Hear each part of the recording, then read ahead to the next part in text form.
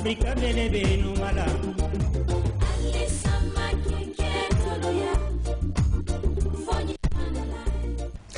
We remind you that you're watching the National Bantaba Forum coming to you from the Gambia Radio and Television Services.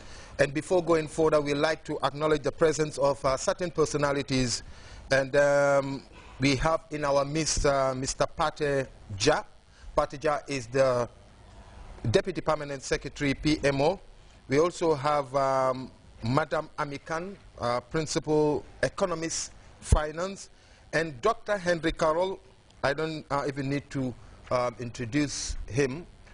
Anyway, he is the representative from the Ministry of Justice. We have Mr. Ibrahim Abari, the valuer, and Mr. Gabu Mendi, Directorate of National Treasury, and Mr. Mudunjai, who is also the Director of Health Promotion, Ministry of Health and Social Welfare. And now, we go back to Mr. Fadera. We are talking about a revolving scheme.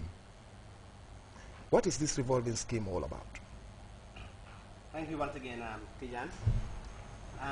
To get to that question, I think it's important to put in its real context so that people will understand it better, because this is a critical issue. Now, since 1994, when His Excellency the President of the Republic, Professor Jammeh, took over, we all witnessed, he made it extremely clear, abundantly clear, that the status quo in the civil service is not an option. He observed it, he understood it, and he wanted to change, reform, so that the public service will respond adequately to the needs of our people, so that the service delivery will be qualitative. Our people, the quality that they deserve. They get what they deserve. So that policy pronouncement of the President set into motion a series of policy initiatives and tools, all geared towards improving the capacity of government to deliver its mandate to the people.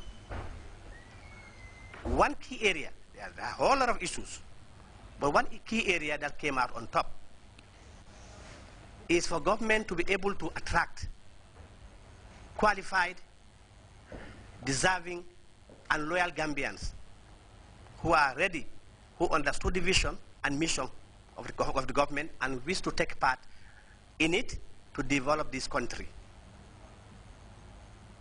So he said, you don't only have to attract them, but you also have to create a conducive environment to make sure they stay and perform the job that they are out to perform. So to do this, a whole lot of issues are relevant. But one key area is the creation of incentives. We do a lot of capacity building. And in fact, one time I've spoken with one of the development partners, and he said to me, this government has undertaken so much capacity building to the extent that we have now become victims of our own success in that area. That's a diplomatic way of telling us that what the president says is what we need to do. That is, not only train people, but create the right environment so that they stay. They don't go to other areas. They stay and perform better. So one area is this loan. That's what brings about this loan scheme, Tijan. So one of the innovative policy strategies, retention strategies, is the evolution of this revolving loan scheme. And this has been around before, even in the Fourth Republic. But the magnitude was lower. And it went on for a long time. So, as part of our policy deliberations, This has been going around in all our dialogues, our policy dialogues. But we made little headway until a cabinet paper was prepared and it got to the president himself. And he looked at this and said, this is important, and I want this done, and I'm going to give it personal support. We all know the rest of the story. Since he came on board, we have been working together as a team with all the sectors, and we put together a governance structure, which we have just distributed to you. This was prepared, setting out the need for the fund, the requirements, the products themselves. They are all here. Somebody is going to give you the details on that one. We have principally 3 products: housing loan, personal loan, and car loan. Everything is extremely clear here. This went to cabinet and it was approved by cabinet. So it was important that this be communicated to all stakeholders. Because one of the issues he himself has made very clear was that when you are implementing this scheme, make sure no one is disadvantaged, especially at the lower level. And we at the PMO and the board of directors that are selected to handle this issue, we want to make this a service-wide issue. 2 heads are better than 1. That's why we are always interested in dialogue and sharing and distributing all the issues so that we can get your input. And since we started, we have received a lot of applications which have not met our requirements. And in some areas, we have not even received applications. So even though we have circulated the governance structure, and we have asked that this structure be made available to everybody.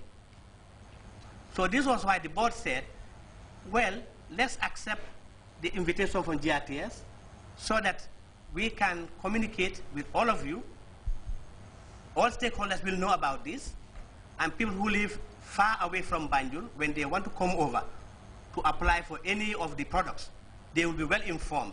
So you don't have to come all the way from Basse and come here and you are told that this XYZ you should have brought is not here. So communication is important. This is why we want to share this. And also to let you all know that this is going to be implemented transparently. There's very little discretion for the board or for secretariat also in handling this. Everything is clearly out here that we just gave you. Read it properly, and we will welcome questions from you.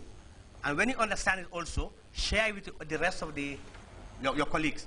Everybody is entitled. There are limitations here and there. Whoever is entitled, no one will stop you. Although there are problems, because we don't have enough funds at this onset to give everybody.